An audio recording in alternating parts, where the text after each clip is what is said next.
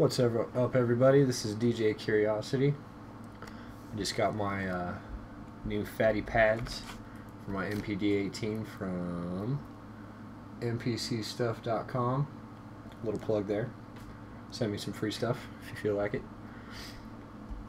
This is hands down my most used piece of equipment here in the studio.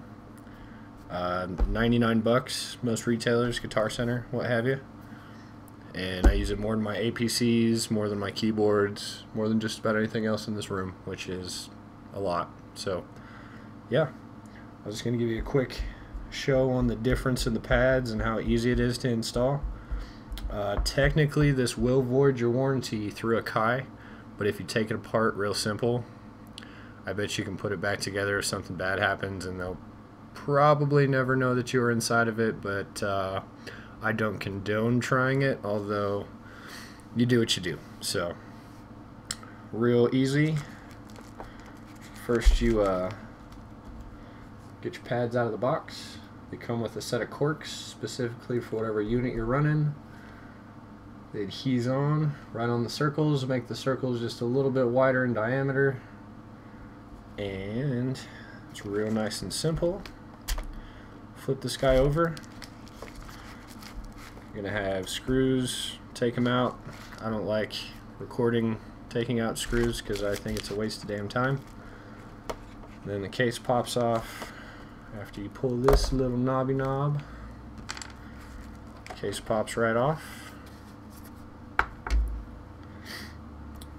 You can see here that these pads are very, very thin and they barely clear the top of the case. Whereas these pads, I don't know if that's a great view, are easily double the size and height, which is huge. You get a lot of problems hitting on the corners of the squares where it doesn't quite make contact and you lose your sound, and if you're trying to finger drum or what have you, it doesn't really work out so hot. So real easy. Just toss this boy right on. Slide in your USB jack, slide the case back on top. Takes a little bit of finagling. Pop it back on. Pop in your volume knob, or whatever you have this set to. Throw your screws back in, and you'll notice they clear the top a lot nicer.